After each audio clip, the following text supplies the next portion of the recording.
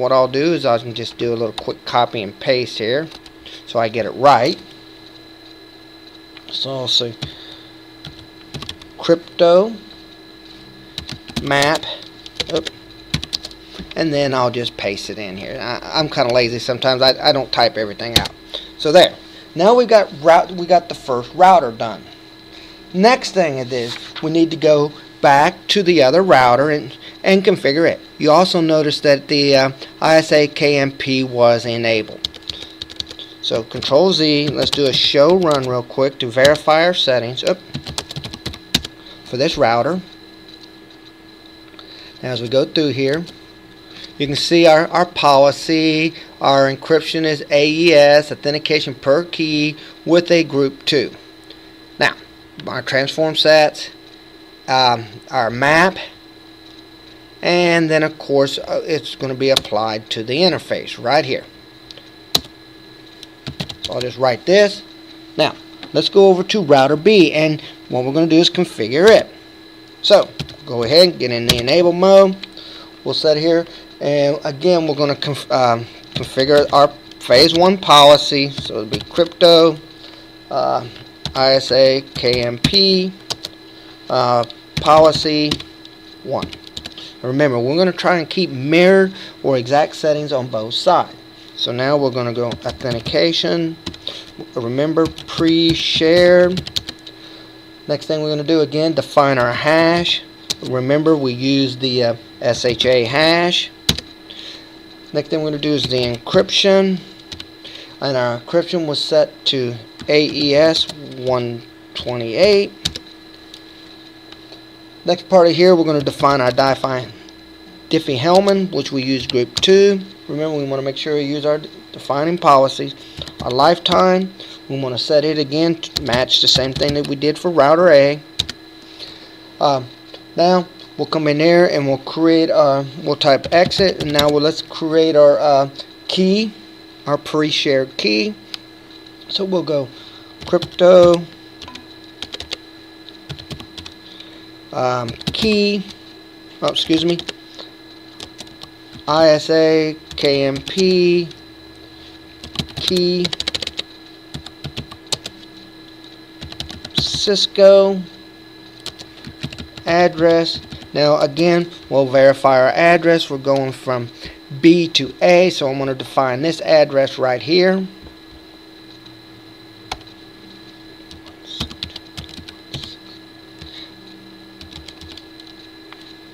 That'll be the pure router interface.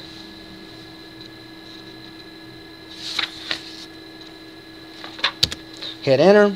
Now, next thing we got to do is configure our phase 2 ICA configuration. So we'll go in here now. We'll say create a transform set.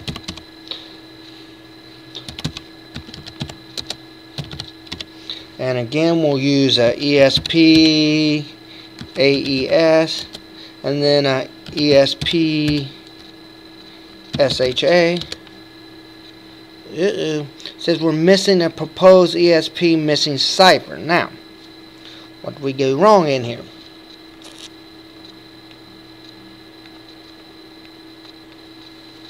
So we'll go back through, and we'll come back and fix this here in a second. So now again we'll create our access list.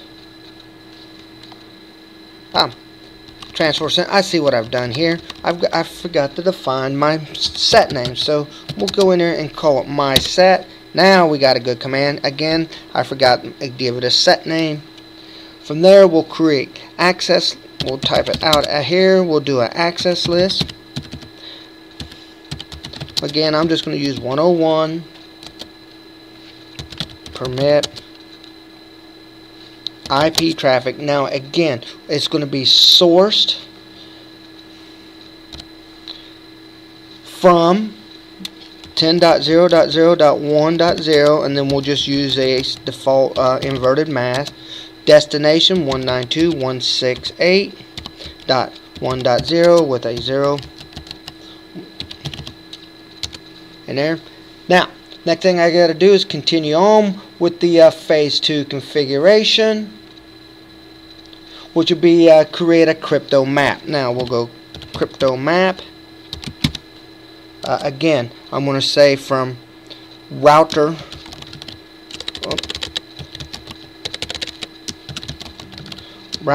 underscore B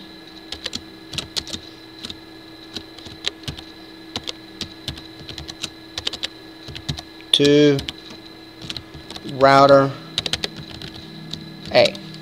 Again, just the opposite of what I created on the other one. The other one was router A to B. This is going to be router B to A. Now from here, I'll just sit there and define it as my IP sec ISKA. We got a problem here. Oh, I forgot to give it a number. So I got to tell it what policy number. So we define this as policy 10, because I can have multiple policies on my router. Now this crypto map will be disabled until a peer invalid set has been created. Good. Now I'm going to set my peer. Again, we're going to make sure that we get a valid peer. It's going from here, from router B to router A. So we're going to use the 172.16.1.1 address. So we'll sit there and the rest of this command would be an IP address 172.16.1.1. Now again, I must match my access list, so I'll do match addresses 101. Now I need to set my define it to the transform set. So transform set, and we use my set.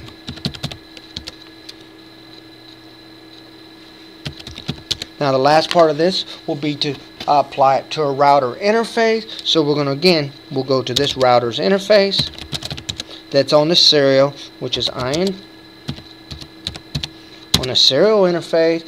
From here, we'll sit there and do our crypto map.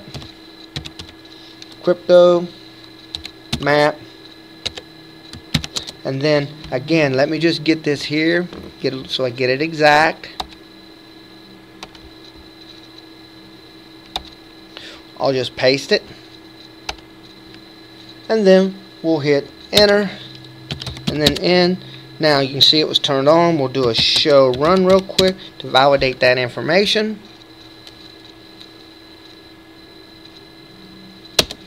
Now let's see if we have any established connections yet. And we'll use the show CRY crypto sessions, and now you'll notice that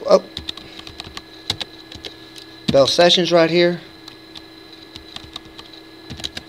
and right now it's down, peer inactive in IPsec flow. Okay, so let's try and see if this is going to work. So what I'm going to do is I'm going to ping my distant side.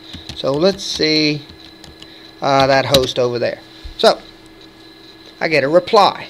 Now let's go in here and see if a tunnel was established. Alright, status says it's down. Now, let's go in here and show crypt.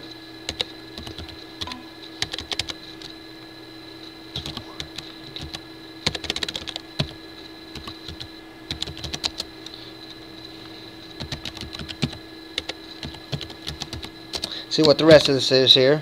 Oh, unrecognizable command. So let's go in here and show crypto.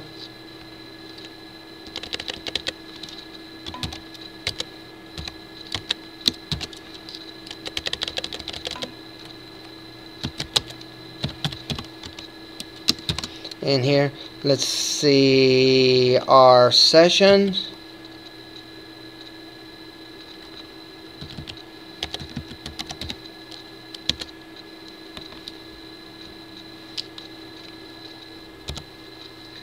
Now what I'd like to do is let's try and ping the distant host here and see if it's going to work. Alright, we see a ping and it is successfully going through. Now I'll go on router A and I'll issue the show crypto sessions to verify that my connection's up. As you can see here that the session is up and active, and we got all of our configurations correct. Alright, at this time I would write my configurations on both devices and periodically check to make sure that that my settings are right. Now, I'd like to thank you for viewing this video and hope you come back again in the future and view my training videos. Thank you and have a great day.